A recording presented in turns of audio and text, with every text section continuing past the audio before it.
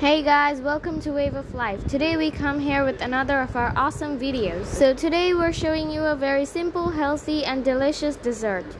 So we're making a dessert known as payesh, and to make this first we need to pour some milk in a pot. Also remember to prepare some pulao rice too. And remember to crush the rice a little bit so it softens. Also, I have a challenge for you in this video. When making this dessert, we skipped a very major ingredient and I'm going to tell you the reason later. Your job is to watch the entire video and spot what we skipped. Okay, back to the video. Add some cardamoms in the milk for a much nicer flavor. Now, remember the rice we prepared? Pour it on the milk.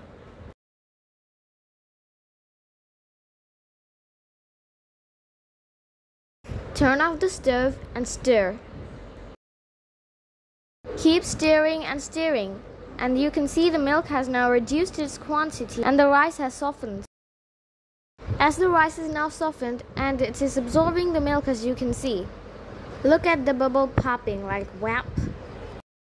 And keep stirring like your life depends on it. Nah, I'm just kidding. The process takes so much time.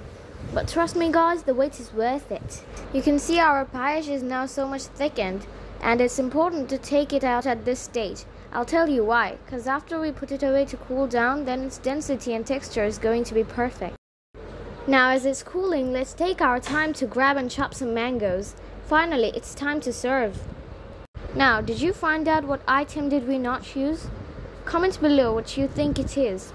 Hurry up now because your time ends in 3, 2, 1 and time's up. If you guessed sugar, then get yourself a cookie. Like the video if you got the answer right.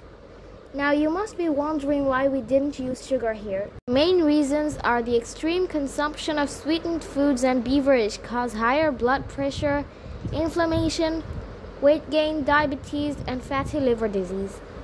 These all are linked to an increased risk of heart attack and stroke.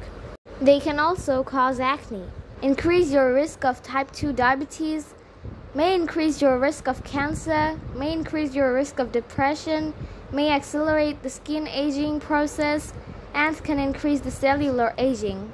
Now, you must be wondering that what will happen if you take sugar in less amounts.